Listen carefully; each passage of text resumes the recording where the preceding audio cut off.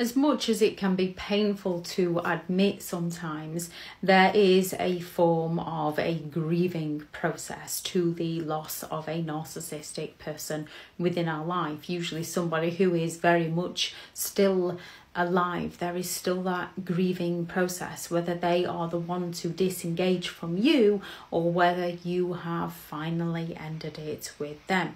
And the 5 stages of grief developed by Elizabeth Kübler-Ross, who was an American Swiss psychiatrist who came out with the Kübler-Ross method theory for the stages of grief. Now, grief affects people differently, and people can go through these stages differently, and people can miss stages out. And these are denial, bargaining, depression, anger, and acceptance. Now, when it comes to a narcissistic relationship, if they discard you or if you're thinking of leaving them, there can be a lot of denial that they're not that bad. It didn't happen very often. They're going to regret leaving. They're going to come back.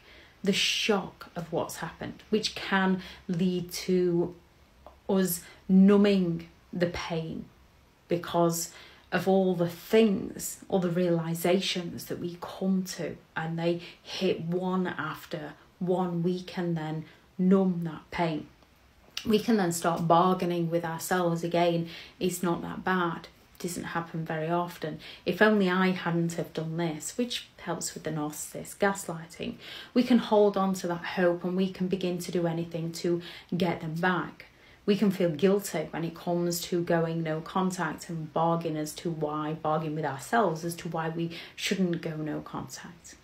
Then there's the depression. Now, not all mental health is being depressed. There's depression that can hit from the situation you're living, where you just don't want to get out of bed, where you don't feel like you've got anything to live for, where you don't feel hungry, or where you comfort eat, or where you reach for the alcohol to numb the pain again. And then there's that anger, when you're looking for revenge. And once you've processed that, becomes the acceptance, the radical acceptance of who they are and everything you've lived through. In the anger, you can go through stages of bitterness and resentment and look to punish them. And you can cycle around them until you get to the acceptance of who they are as a person and move on for a healthier life for you.